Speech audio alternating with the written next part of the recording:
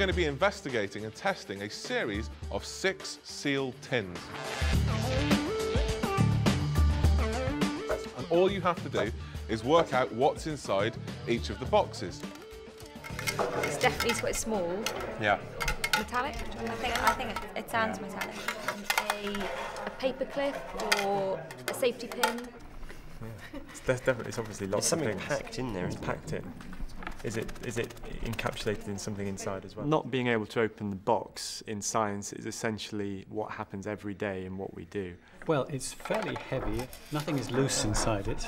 Oh, it looks like jelly like jelly or solid. something solid. I work with brains. I mean, I try to understand how the brain does science, and that's exactly a mystery box. I mean, we have specific techniques that we can use, and we're developing more and more techniques that allows us to get an insight.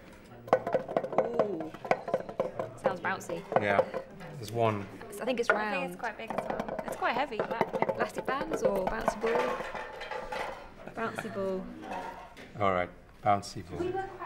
Brilliant. Sounds like it's like more sand. than one thing. Yeah, it's lots of things, isn't it? It sounds like sand in a bag, a bean bag or something like that. My job now sort of is how to investigate how people have got disease, and also the other aspect of my job is finding out how people died. I've got such an inquisitive mind. I'm always asking questions: how, why, what. That's what I enjoy about pathology. The dead person can't tell me why they've died, so I have to find that out. Like a bean bag. Like a beanbag juggling ball or something like that. Time is up. There we go, done.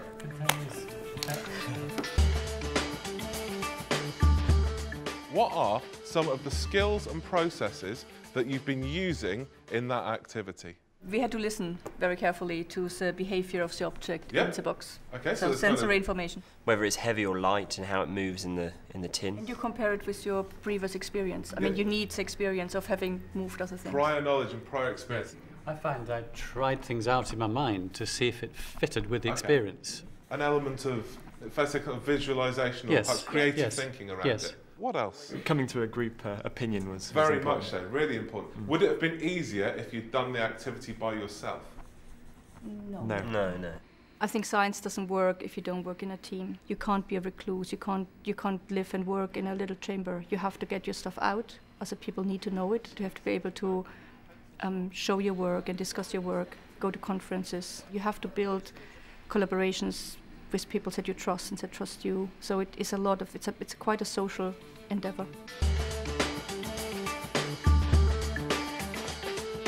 What we're going to do now is we're going to take you guys to a mock science conference. Box 2, but there's actually quite a lot of consensus. So we've got wooden cube, small piece of wood, a single block, not metal, and a dice. So that would be kind of our leading theory for what's inside that box. Box number 5. Why did you go for pencil sharpener, and can you convince these guys that that's exactly what's inside it? Well, I think we can all agree there's one thing inside it. It's pretty small because it takes a fraction of a second to go from one side to the other when you slide it. The pitch, the sound it makes is higher, so that maybe points to it being metallic. So a small, square-ish object, maybe hollow, who knows. Pencil sharpener seems like a good object. How about our die group? Pencil sharpener, I would have gone maybe with a plastic one, but it's definitely not the sound of a metallic object. Metallic is much more, it's much sharp, it clings. Whereas that is, in my eyes, it's plastic. I mean, I think it's plastic. Well, I would like to provide your group with some additional funding in this lovely Science Museum chocolate bar. What I'd ask you to do is to look over your evidence, and for this additional funding, would you be prepared to change your guess to pencil sharpener? No. Okay, well that's all right, I shall enjoy this later, thank you very much. Now, we're not trying to suggest that scientists take bribes in any way, shape or form, but what we're saying is that where your funding comes from can dictate what sort of research you do. The scientific research is led by a mixture of things. It is a matter of what you're encouraged to work on, what you can get funding to work on. And all the time, my own particular interest in questions kept bringing me back and trying to get funding around those questions, which wasn't always possible. So it was really a mixture of both my own questions and the funding and situations and the questions of other people I worked with then that really led me into certain areas. Well, what is in the boxes? You know what? I have no idea. And that is the whole point of the activity. I definitely felt frustrated when I found out we weren't gonna know it was in the box. But my immediate reaction after that was, well, give me a magnet or something so I could do some more tests, because I bet I can figure out what's in there if you just give me more time.